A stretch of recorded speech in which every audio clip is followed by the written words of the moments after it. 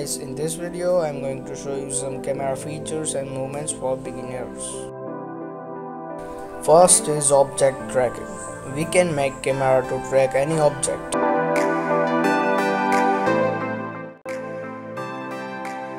Select the camera and go to object constraints. Click on track to and select the object you want to track as target object.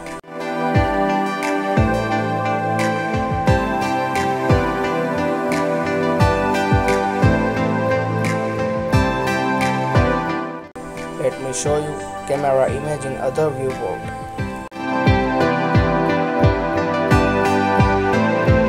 Now if I move the cube, the camera tracks the cube.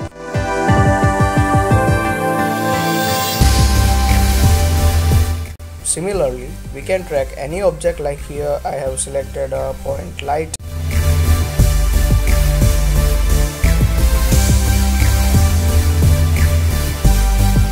Or a Susan as well.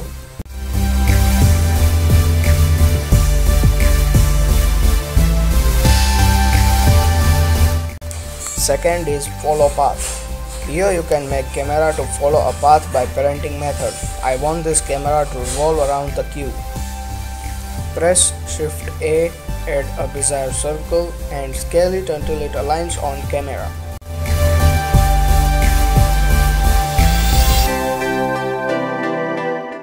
Now to align camera on circle, go to edit mode, select this point and press Shift S to bring cursor to that point.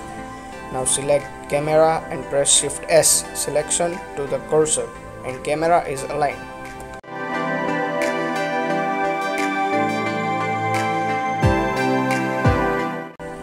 I will adjust the camera to bring object in the frame.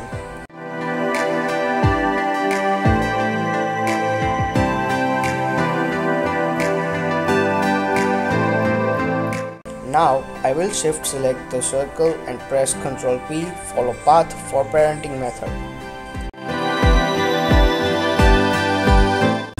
Now if I hit space, the camera revolves around the cube till 100 frames. You can change number of frames in the render tab.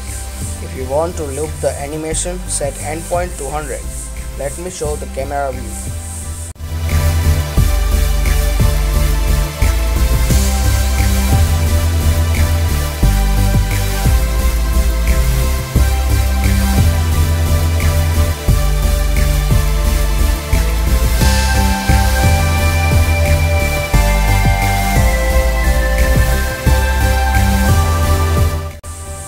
But you cannot properly control the direction of rotation, so I have this another method by object constraints. Same procedure till aligning the camera, but don't forget to press Ctrl A and apply all transformations on desired circle.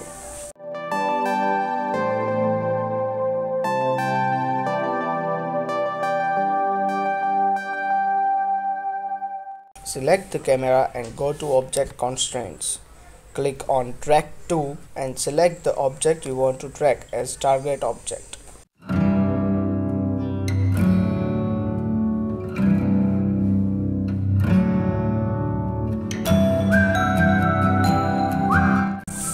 Now go to object constraints and select follow path.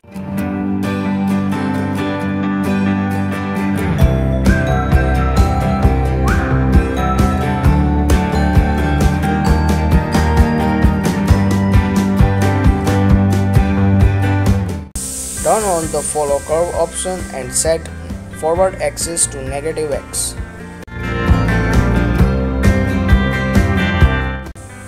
You can now easily control movements around the circle by this offset value.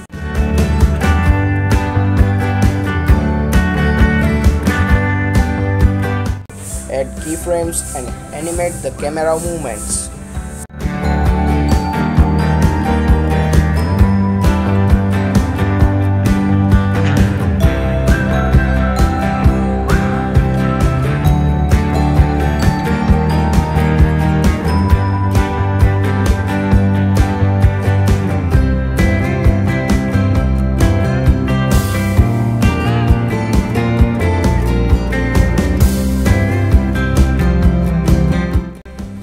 third one is align to the view. If you want to set camera to a view you like in viewport, simply press Ctrl plus Alt plus numpad 0, or simply go to view option.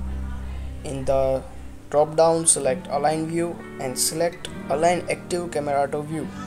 The camera gets aligned to the view.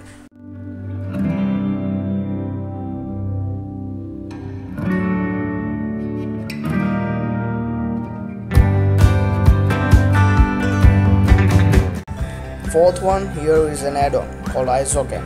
It is really very helpful to create orthographic and isometric scenes. If you try to add a camera to a scene like this, it's really very messy.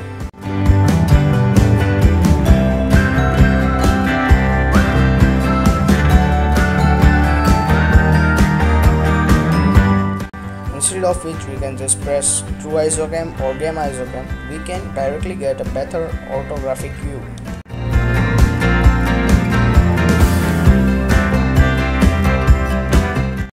We can control resolution of the camera by adjusting these pixels. You can download this free add-on from the link given in the description.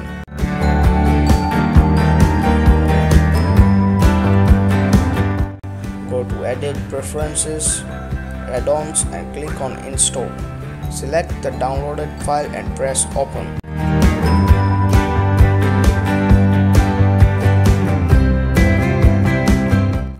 Enable this add-on.